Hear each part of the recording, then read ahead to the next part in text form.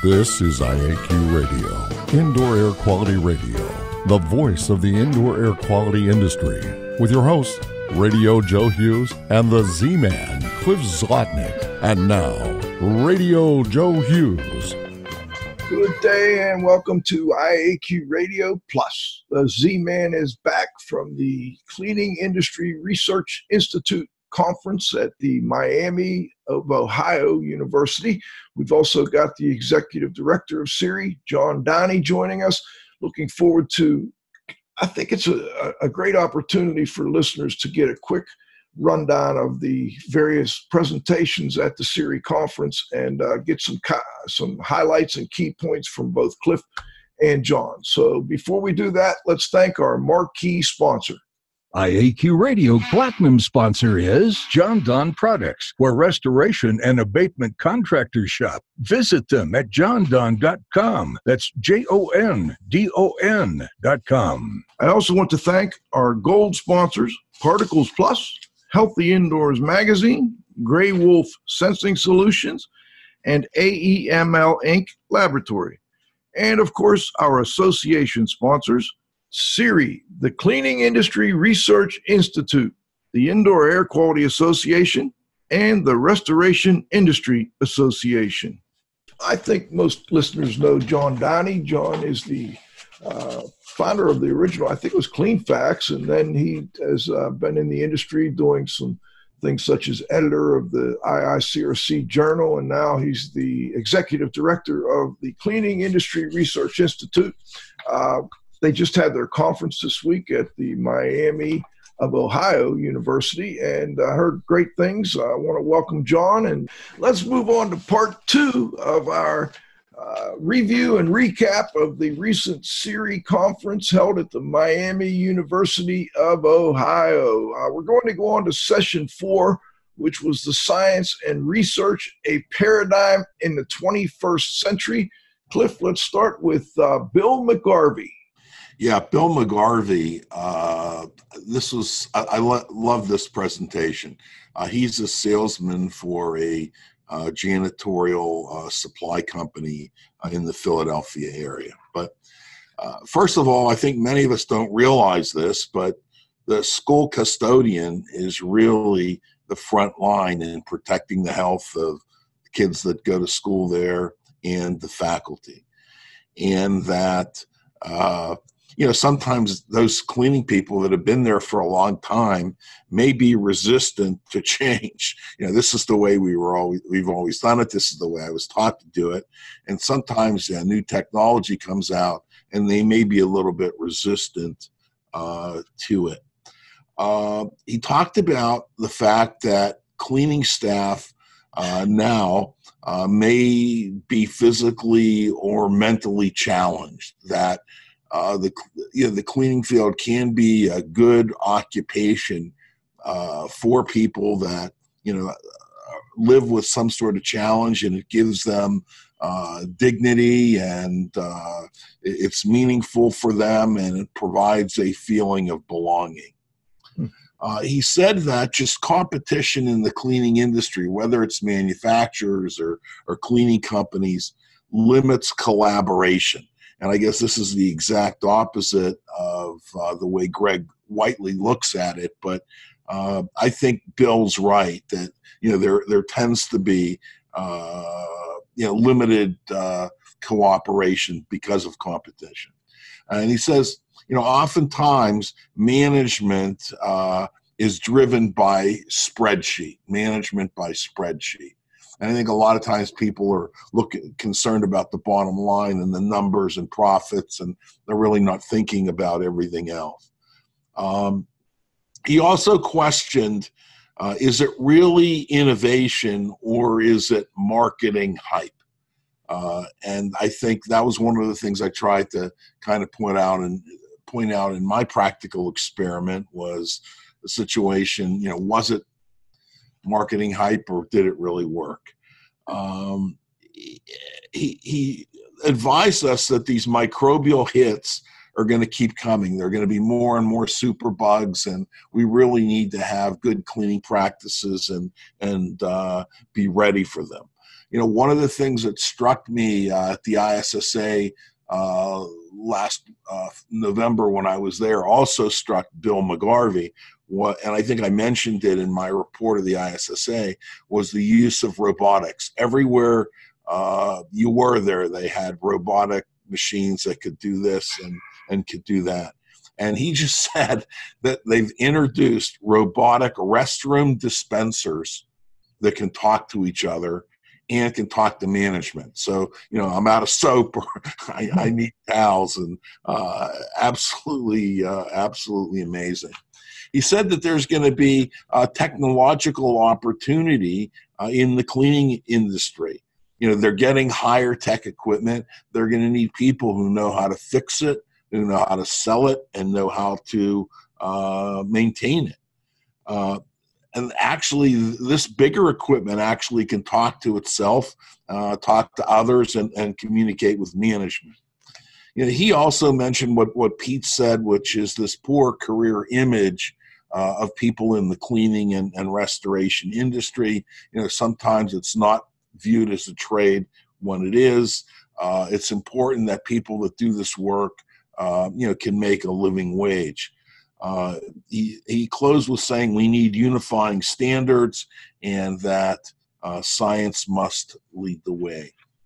John, your comments on Bill McGarvey. Sean? I would echo Cliff's. One thing I wanted to clarify is that Bill is actually not really a salesman, although he supports the sales staff for the company he works for in Philadelphia, or the Philadelphia area, Philip Rosenau Company. Right. And, he is the director of training and sustainability for him. And, he's been involved in CIRI almost since the beginning. Not so much really not in a leadership capacity, but he's one of those people that gets what CIRI is about. And I wanted him to talk as someone who gets, what CIRI is about from a training perspective, and especially as how is it going to, is the sort of thing that things that science provides, how is that going to help science as well as new technology, which Cliff so well just described? How does that aid everybody in the up and down the value chain, from that janitor to the guy doing the selling, to the manufacturer, especially with the new technology? And I thought Phil did a great job of explaining that. He's very seasoned, has been working in the JanSan world. What did I say? I think I introduced him. I was the moderator, and I introduced him. I think he told me that he has trained like 14,000 people since 2010. So in less than 10 years, he's trained like 14,000 individuals. He knows a little bit about training. Right. Well, what's kind of impressive to me, just going through all this, is the commitment, the passion that a lot of cleaning professionals have for the work they do, and their interest in making sure that it's science-based and science-backed, and it's cleaning for health. I think that just resonates through and through with each of these presentations. Cliff, let's shoot down to Dr. Ralph Moon. Ralph's presentation was great. It was about paradigm shifts and big changes in the industry that are coming, and things that we never thought would happen. And he just gave some great examples. We never thought that a yellow cab would succumb to Uber. We never thought that doctors, that scalpels would become lasers. We never thought that Amazon would put box stores out of business. I don't think we ever thought that NASA would rely upon SpaceX, to put satellites in orbit, and that all those things that happened wouldn't have occurred without science and research, and how important science and research is. And he said that it's very important that we attract and nurture far-thinking students that keep their imaginations and take us into the future. Sometimes the way we teach doesn't stimulate imagination and creativity. One of the things that he said was that it was a large company. I don't remember which one it was, but they required employees of the company to provide ideas, and that this company got thousands of ideas from employees that they could look at, and they were just phenomenal, because a lot of times there's just diversity.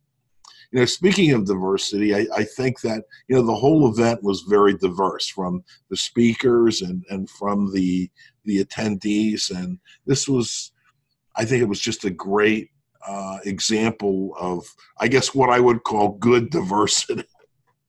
Good. John, do you want to add anything on Ralph's presentation? Science, I think it's saying the same thing as what Cliff just said. Science and research is the engine of progress. And that's I think that's one of the things that he said, or if not in those words, that's what he meant. Of course, he is a researcher and a scientist. Mm-hmm. So he kind of that is his paradigm, but he did a great job of showing how that paradigm, or how our paradigms can shift as a consequence of all the new technology. And I don't know if it was Ralph or somebody, it was Alan Rathie actually, who was talking about the volume of knowledge and how fast it is changing. The pace of new knowledge has grown exponentially. And if he doesn't find it, then when Alan is talking, I don't remember the exact thing, but I remember enough of it that I'll go over it. So that's all. We can always add it to the blog as well. Let's move on to the next presentation. David Kaiser, we mentioned him earlier. Cliff? He provided some very interesting statistics. As Pete said, he's very, very passionate about the cleaning industry. And one of the things that I never knew was that MRSA in the United States kills 10,000 people annually. And he talked about his own experience with MRSA. He ended up having some sort of cut or injury on his hand or on his arm, and it got really, really bad. And his daughter is a nurse, and again, he had a life-threatening experience personally with MRSA, and he kind of chronicled that. I never knew that 1 of 3 people in the United States carry staph in their nose. And just the importance of scientific research and how crucial it is to maintain safe indoor environments were my takeaways. John? I've known David for a number of years, and I'm intentionally, this session 4 was intentionally, it's called Science and Research, a Paradigm for the 21st Century. Informally, I called it the Why CIRI session, because I wanted people from the different perspectives to describe why they felt that science and research, which is what CIRI is about, was important. And Dave does brings such a passion to it and a deep understanding. Joe, you just mentioned cleaning for health as a theme that goes through it. And Cliff was talking about the specifics of David's own personal story. but that was really, as was the case for me, Mike Berry's book, Protecting the Built Environment, Cleaning for Health, and then the things that have happened as a consequence to that. And for me, and I know for Jim Harris, the chairman of CIRI, and I know for Dave Kaiser, and I know for hundreds, if not thousands of others, that represented a real significant paradigm shift, and a paradigm shift for the industry. You know, I don't know, if not for this concept of cleaning for health, whether Dave Kaiser ever would have gotten involved in the industry, because he's a passionate guy and wants to make a difference. And when he got this bug about the connection between proper cleaning and hygiene and health, and how he could play a small part in developing that and building on that, it changed him. He started a trade association, and his focus was really as a trade association, and how they can facilitate that, promote that with their membership for the benefit not only of their members, but of the industry overall. I'm sorry, I take that back. Not the industry overall, but the consuming public, because it's something where we can make a difference in the country and the world by changing. As Jim mentioned in his talk, Cliff, at the dinner, making a new industry, one and kind of the core of that industry would be the importance of proper cleaning and hygiene, and the value it has for people's health. I got off on a rant there, so sorry. No problem, John. Thank you. Let's go to the next one. Actually, you mentioned Jim Harris, and I noticed that he was the banquet speaker, and he's the chairman of CIRI. Cliff, thoughts from Jim's presentation? 3 words: courage, inspiration, leadership. Very rarely do, I think very rarely over the course of my entire career have I been moved as much as I was by Jim Harris Sr.'s remarks at that dinner. There was honesty, there was, and I think, the courage of being honest and admitting that certain things hadn't gone to plan, admitting that mistakes are made, and kind of getting past it, talking about his reflections on his conversations with Mike Berry, and that was something. I think that he asked the question of who in the room was a member of CIRI, and I was sitting kind of right in front, so I couldn't really turn around. And let's just say that maybe a third of the people were members. John would know a little bit better than I was, but I would say maybe a third of the people were members. And he asked them to stand, and then he asked all the other people, "Why aren't you members?" And then he said, I'm the grand poobah. I'm going to make you a member. And so the only way you're going to get out of being a member of CIRI, is to opt out. And, I think it was a spur of the moment thing. I don't think he had it planned,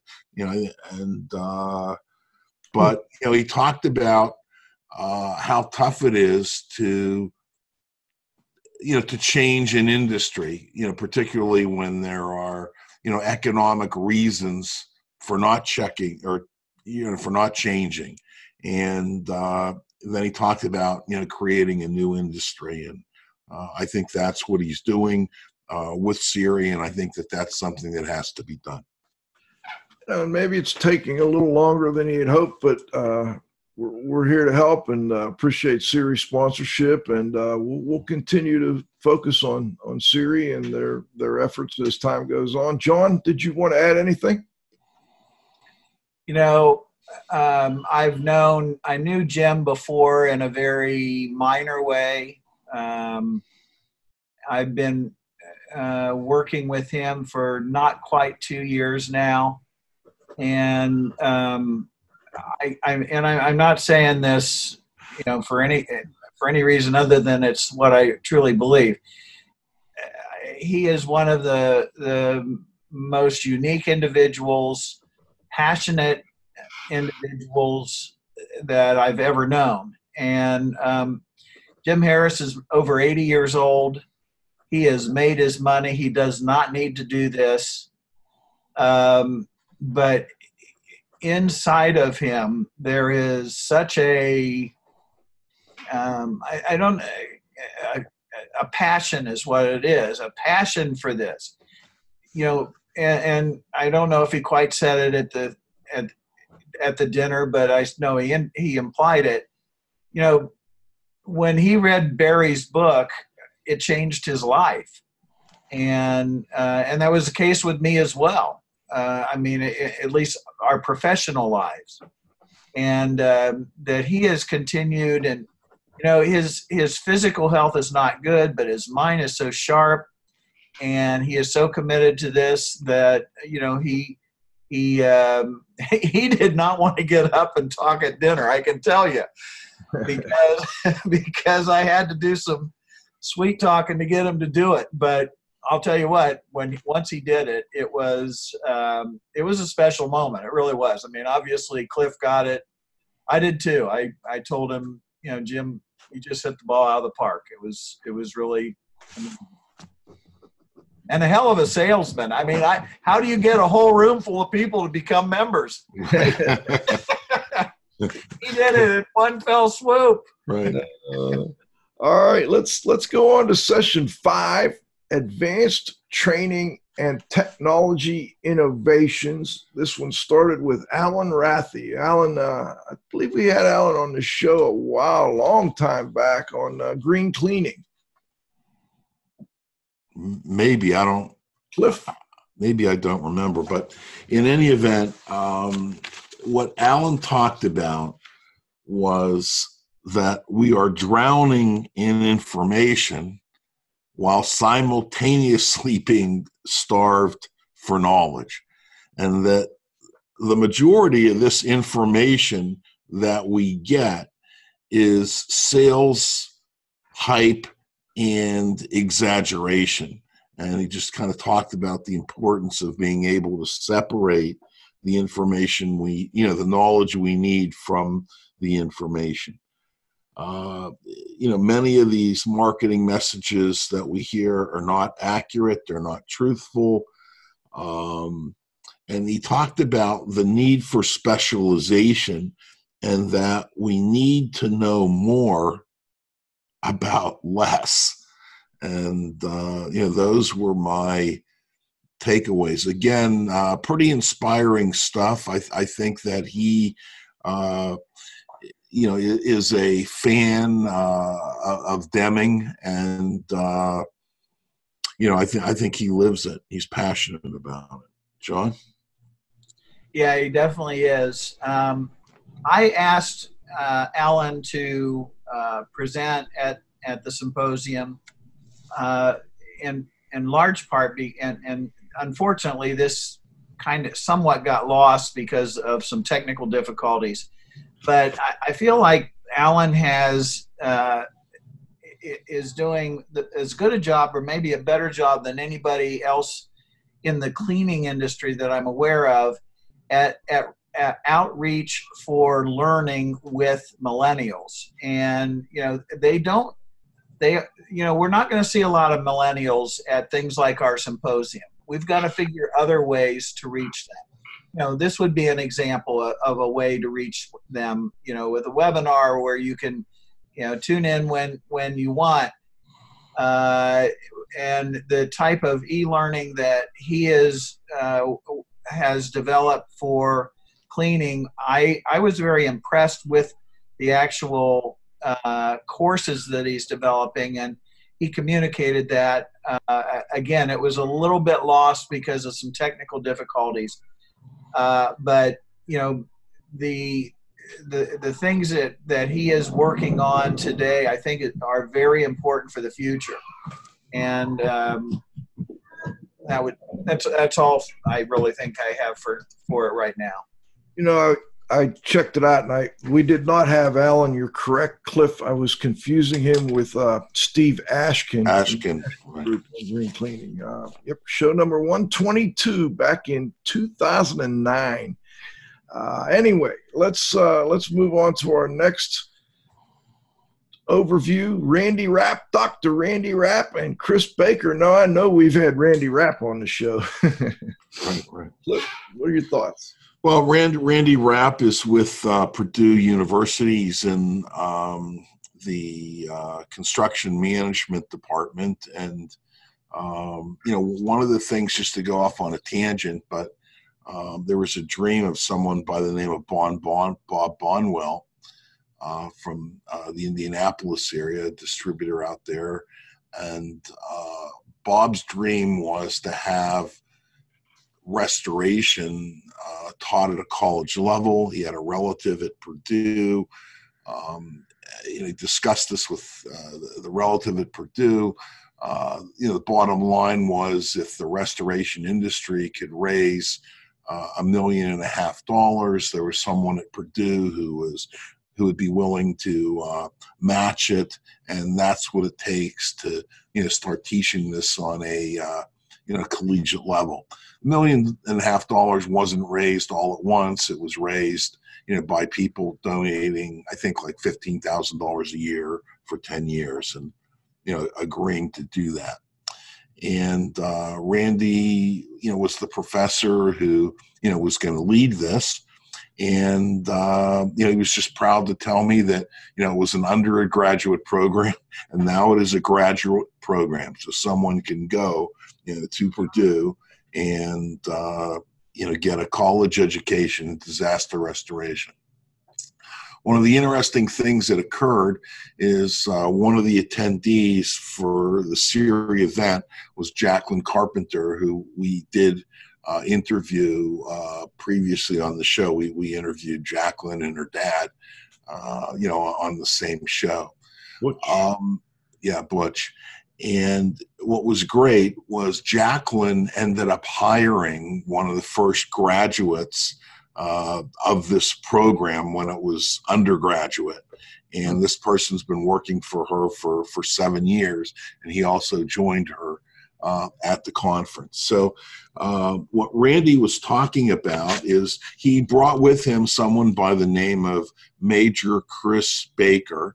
And now I guess Chris is going to have to determine whether he wants to be called Major or whether he wants to be called Doctor or Major Doctor or whatever, because he just defended his PhD and received that, defended his dissertation.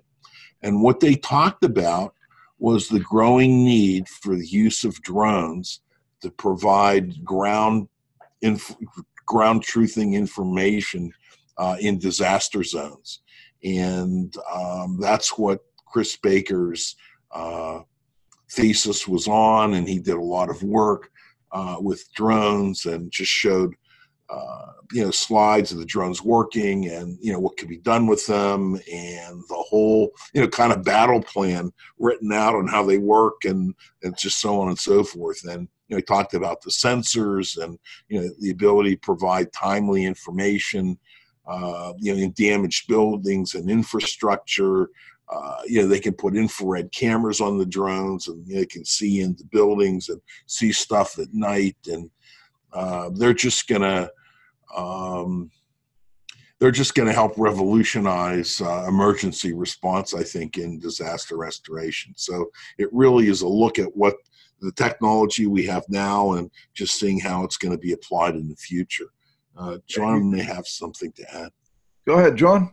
Well, this was the one presentation that I missed, although I did review it ahead of time. And the last thing that you said, Cliff, was kind of why I wanted it to be included. And really what my takeaway was, this is a great example of applied technology. And it's there now, it's available, but it's going to go through a a process before it's used a lot, but I don't think that's going to be a long time coming. I would guess in within a few years, it's going to be pretty darn common. Probably the standard used in the industry. I think so, and I think it'll improve response. It's going to reduce costs, and More effective. Yeah. Right. Absolutely. Well, and you get a more thorough investigation. I was just thinking if you could get a drone or a robot into a crawl space or a pipe chase or any number of situations where, it's just difficult to access without tearing something up or putting someone in some kind of danger. I can see this being a huge growth area in the restoration world and also in the indoor air quality industry. So very interesting. IAQ Radio Platinum sponsor is John Don Products, where restoration and abatement contractors shop. Visit them at jondon.com. That's JONDON.com. Gold sponsors are Particles Plus engineers and manufacturers of feature-rich particle counters and air quality monitoring instrumentation. Learn more at particlesplus.com. Count on us. Healthy Indoors Magazine, a free online digital magazine for industry professionals and consumers. Subscriptions available at healthyindoors.com. And AEML Laboratories, free FedEx shipping, great pricing, same-day results, and never a rush fee. Learn more at AEMLinc.com. Gray Wolf Sensing Solutions, who use advanced sensor software technology and embedded computers to provide superior environmental test instrumentation. Visit them at wolfsense.com. Association sponsors are the Indoor Air Quality Association, a multidisciplinary organization dedicated to promoting the exchange of indoor environmental information through education and research. Learn more at IAQA.org. And RIA, the Restoration Industry Association, the granddaddy of the restoration industry. Network with leaders. Learn more at restorationindustry.org. CIRI, the Cleaning Industry Research Institute. See more deeply through science and research. Learn more at ciriscience.org. That's CIRI science.org. Let's go on to Bob Robinson. Cliff, thoughts on Bob's presentation in the Advanced Training and Technology Innovations session. One of the common problems in commercial cleaning is washrooms. And I think we all have been into washrooms that were poorly maintained and didn't look good and didn't smell good and really just didn't feel good. That you had that ooh factor going. And what Bob did is he invented, he's an engineer by training, and he married into a cleaning equipment family. And what he developed was what they call touchless cleaning for washrooms. So, previously, the people that were cleaning the washroom had to get down their hands and knees and, get in this yucky area and clean that yucky area. And what he did is he developed a piece of equipment that could apply cleaning solution and chemicals and pressure, and had built-in vacuum. And he created special tools that attached to this piece of equipment so that the entire bathroom could be cleaned, from the mirrors to the toilet or to the commode. And the company's called Kaivac. The technology has grown. I would say that's probably the dominant method now that's used in commercial cleaning washrooms. Certainly in the United States and North America, and they sell the equipment globally. But Bob's someone that just never stops. He keeps trying to keep improving it.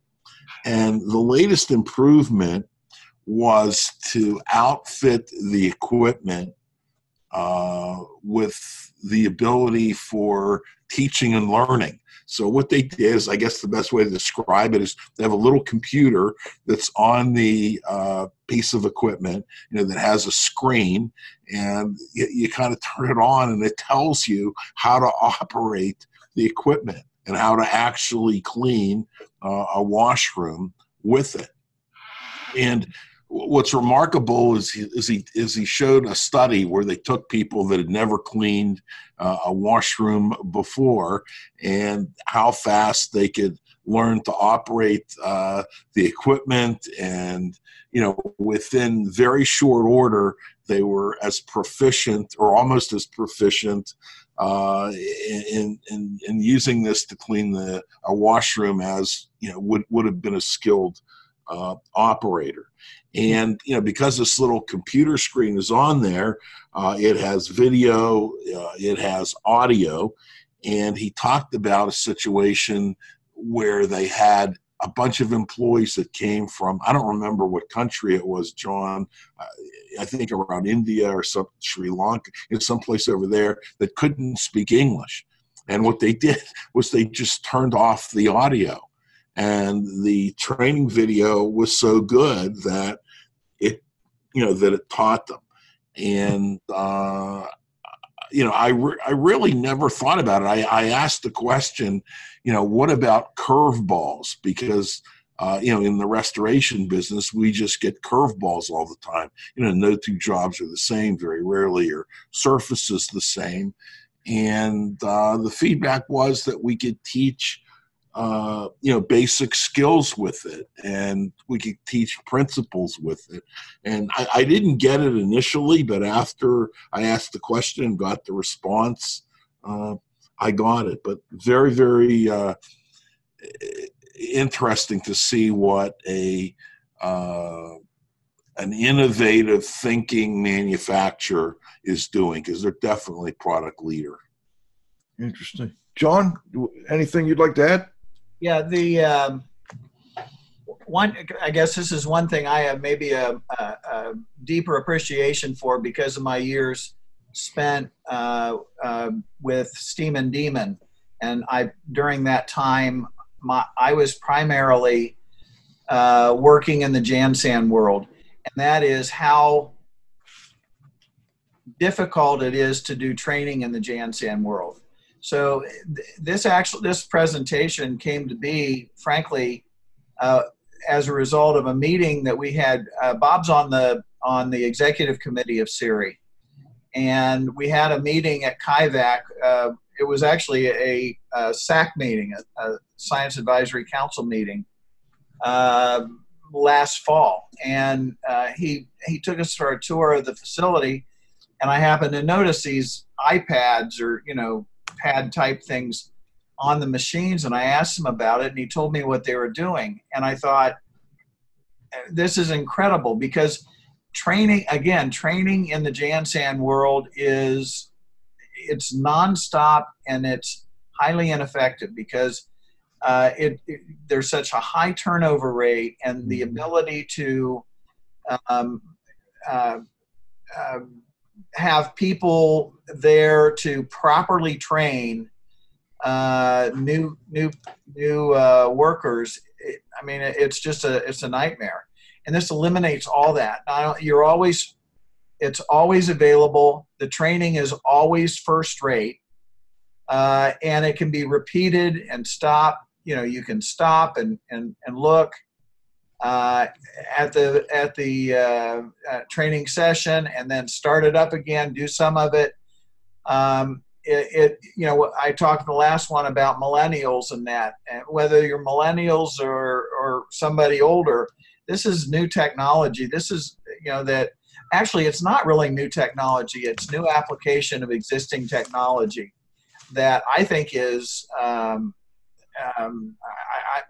you talk about paradigm shifts.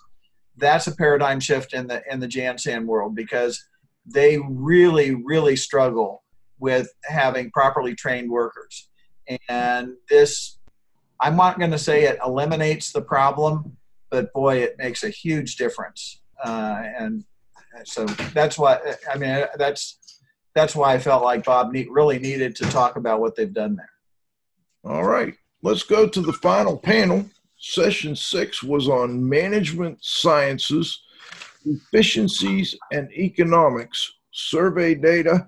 The first two speakers were Jim Harris Sr. and Brian Harris. Cliff?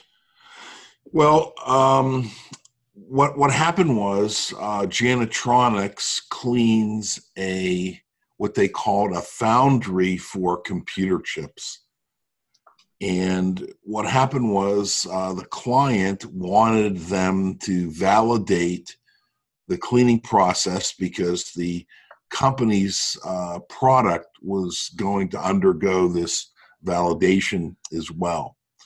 So what Janitronics did is they completed this ISO 9000 2015 certification for the cleaning processes that are done at this foundry. And it's a very, very complicated process. It involves, an audit by, an ISO certified auditor at the end and a whole bunch of paperwork. And, the thing is, you just have to document and prove that your cleaning process really cleans, and you have to have the documentation and so on and so forth. This is neither a fast nor an inexpensive project. I know people that have done it. I knew someone that did it in the restoration industry, actually, and this company spent about $50,000 just on the consulting in order to get it done. And it seems that Jim Harris Sr. is also into Toyota management and the Toyota way. And according to Toyota, decisions should be made slowly. They should be made with consensus. But once they're made, they should be rapidly implemented. And, Jim showed that, by improving quality, it actually, quality is improved when productivity improves. And it really enabled him to capture a market with better quality at a lower price. And what they did is he gave an example of including the customer in your business strategy. In this case, the customer needed this done, and they kind of catered to the customer, and they maintained a very profitable piece of business. And, what's interesting is Brian Harris is not Jim Harris's son. Brian Harris is actually Jim Harris's grandson. And right out of college, he went to work for the company, and this project, was his baby.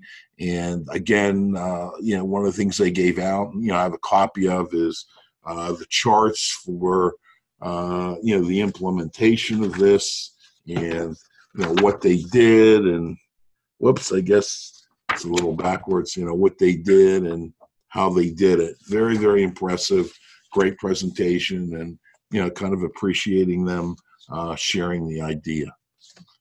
John, anything you'd like to add?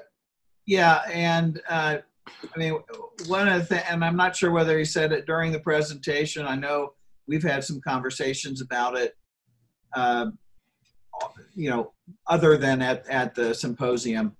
But, Jim felt that going through the process of ISO 9000 changed his company, in that it forced them to look at some things, some systems, and in new ways and better ways. So, it was not by any means a painless experience. They were still in the middle of it when I first started working with Jim with CIRI, and we had some conversations about it, but it was, again, ultimately it was worthwhile, and to some extent it changed the way they approached their business. So it's kind of a big deal. Not for everyone, and he would be the first one to say that, but he feels as though there's a lot of companies, especially larger companies, and I wasn't able to find anybody in the restoration business who had done it, Cliff. So I was kind of looking to find somebody, because I wanted to get somebody other than, the company that is owned by the chairman of CIRI for it, but I wasn't able to find them. But I would think some of the larger restorers would also be good prospects for that sort of a process. The company that I know that's done it is a company called CIRI. They're out of Wichita, Kansas. Okay. And they did it probably, I would say, maybe 10 years ago. It's been quite some time. But okay. I think they were certainly the first restoration company in the world to do it. And either they're the only or probably one of only a few that have done it. All right, let's move on. Carl Grimes, friend of the show, Hayward Healthy Homes. Cliff, what key points did you pick up from Carl's presentation? Well, I think a lot of people in the audience, Joe, didn't know who Carl was and didn't know his life story, nor did they know anything about Hayward Healthy Homes and the project. And for any listeners that may not be familiar with it, the owner, Mr. Hayward, and his family had issues with all had health issues with a home that they were living in, and after investigation determined that the house and problems within the house, faults and flaws, were causing their health issues, and became, I guess, obsessed with the idea of building and improving homes. And so what they now have done is they have a free online questionnaire of which 46,000 people have responded to it. And this has resulted in what they call big data. They have just response after response. And what they've done is charted and analyzed the data. One of the things I didn't know about is at the time, Mr. Hayward's daughter was 11 years old, and she was very attached to stuffed animals that she had. And this resulted in what they call the Stuffy Protocol. So it's written by an 11-year-old girl, and if you research Hayward Homes, I'll put the link in the blog. You can go there and learn about how you can clean and decontaminate stuffed animals. So they're not going to make your children ill. He told us that labs can detect only 230 substances in dust, and dust in houses is a big problem. It contributes to health problems, and in all that, I think they in their survey, I think they have 23 different health issues, of which dust is a contributor to all 23 of them. So those were my takeaways from Carl's presentation. Yeah, I think they were actually surprised to find that. I think they thought, there would be other, chemicals or mold or whatever that would more closely correspond with health issues. But at this point, it's dust. And boy, does that fit right in with what we're discussing today, cleaning and health. So, John, your thoughts? Yeah, I'm sure that you guys have interviewed Carl on this before, so you have some idea. The only thing I would really add is I just think it's great that somebody is developing this database of information, and as it keeps growing, it's going to be more and more useful in ways. I mean, Carl has even said that he doesn't know exactly how it's going to be useful, but he feels as though it's going to provide information that people can use, and it does it also dovetails into what CIRI is about, because as they gather this data and this information, researchers can use it in developing protocols for different projects. So I just think it's really important. Carl is a gem. You all know that. And I think the people in the parts of the industry that do not know him, the cleaning industry, and I mean, he's known in the restoration industry, maybe not as well as he should be, but I think it was a great way for him to give an introduction to the people in that world. Joe, I'm going to ask you a couple of questions. All right. You've known Carl, I think, longer than I've known him and longer than John's known him. Okay. And when I talk about the moderators doing an excellent job in getting to know the panelists, I learned two things about Carl that I never knew before. I'm going to tell you what they are and ask you whether or not you knew these things before. All right. Did you know that Carl is an expert and is actually a referee, I guess an internationally recognized referee in croquet? I did not. Okay. And also, he knows a lot about NASCAR cars and has actually raced those types of cars and worked with racing. I didn't know that either. I did know that one. Yes, that one really. You wouldn't think of Carl as a NASCAR, a fan. NASCAR. Right. Sitting there it was beyond fan. It was beyond actually, driving them and knowing a whole lot about that. But, yep, he and Carl's a farm boy as well. He grew up on a farm, so he's gotten his hands dirty over the years. That's for sure. All right, we've got let's see, Chuck Violand is up, and then Alan Rathie again. I think Alan must have done 2 presentations. Let's talk about our good friend Mr. Violand, who's been on the show several times. Chuck did a really good job. And, what he did is he comes out and, he'd been there from the beginning. He'd heard all these presentations about infection control and everything. And he comes out and the first thing he does is he puts on rubber gloves, latex gloves, so he doesn't touch anything and pick up anything contagious.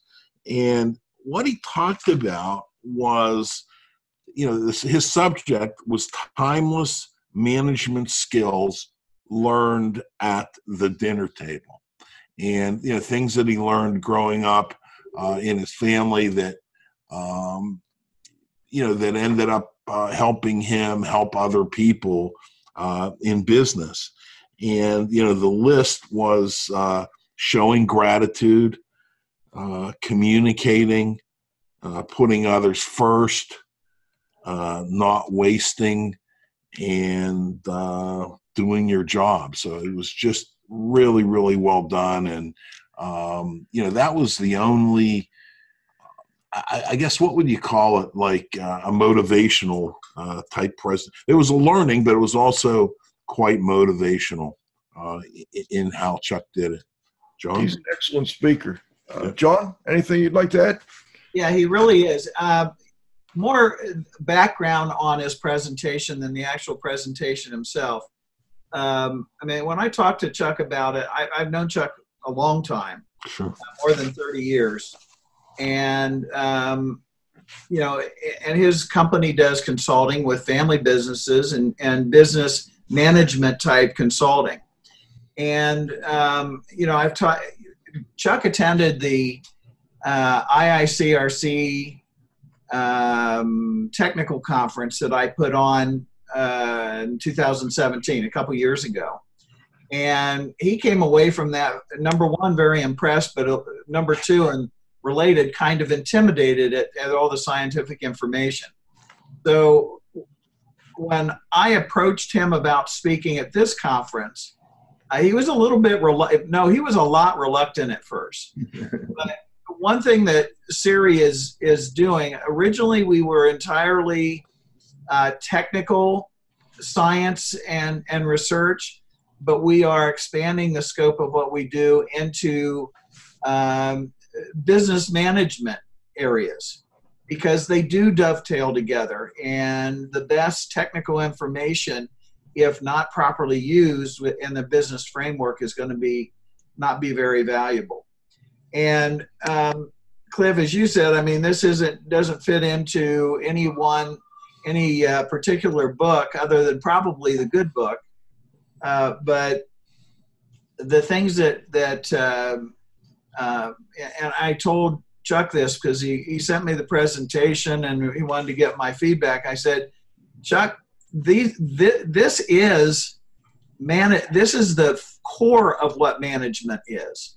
I mean, these are timeless lessons. These are things that human beings have learned about getting along for over thousands of years since the dawn of civilization. And I think they're important, and they do apply. Everything you talked about. Show some gratitude, know who you're following and what you stand for. Talk to me, share what's on the table, clean your plate, do your job. And the last one, which was I think the funniest one, was save your fork. That's for dessert. And if you do the first 6, you're going to get dessert. And that's an important thing. So I thought it was wonderful. Again, as I said, he was a little nervous about it. It's not really hard science, but I do think it fits in an industry that, first of all, is filled with family businesses, often multi-generational family businesses, and is very. If this industry, this is science and research and technical information is important. If you're going to be successful in this industry, and I apologize for that phone, but it's going to have to ring, so excuse me. If this industry is going to be, if you're going to be successful in this industry, the kind of values that he talked about there are critical. Mm-hmm. Very good. All right, last but not least, the final presentation I have on this list, you guys let me know if I'm wrong, was again Alan Rathie. Cliff, highlights from that one. Looks like we're coming right up on 2 hours, so this went very well. What Alan talked about in his second presentation was achieving quality using Deming management tips. And, you'd wonder how Deming, who is well known for improving quality and productivity in Japanese automaking, what that's going to have to do, how that's going to transfer, to cleaning. And Alan apparently does a lot of work with Executive Housekeeping Association, and he just kind of went through and kind of explained it. And one of the terms he used was this thing called Wiseotti. And what that stands for is what you see is all there is. And, I just, kind of wrote it down. And what this has resulted in is what he calls ICM. And this is a system for successful management, measuring, and enhancing cleaning processes and outcomes. And, these executive housekeepers are cleaning places like Ritz-Carlton and Four Seasons and places like that, which just have huge customer expectations. John? Yeah. What you said, Cliff. ICM, the actual acronym is Integrated Cleaning and Measurement. And I feel like what Alan is onto there is when you combine Deming's principles with ICM as a measuring tool, you get measurable, he called it stepped improvement. He contrasted continuous improvement, which he thinks is a fallacy, that you just can't have that. And I understand that that's part of Deming's teaching as well, with continual stepped improvement, which is a process that can be developed, followed, and measured. All right, gentlemen. Well, I'm just checking in real quick to see if anybody got back to me about next week here, but no, so far, no. This is Radio Joe Hughes saying thank you so much to my co-host, the Z-Man, Cliff Zlotnick, and of course our guest for today, John Downey. I know you are probably going to sleep well this weekend after all the hard work of preparing for a conference, especially a science-based conference. Putting cleaning and science together has been, I think it's imperative that if the industry is going to continue to move forward and continue to profit, we're going to have to combine science with cleaning and, of course, health. So I appreciate both of you taking the time to join us today. And, of course, John Faith. John, you got to have faith at the controls. I want to thank Pete, the restoration industry's global watchdog consigliere, for also joining us for the first half of the show. This is Radio Joe Hughes saying we'll see you next Friday at noon for the next episode of IAQ Radio Plus. For IAQ Radio, I'm Spike Reel saying thanks for listening.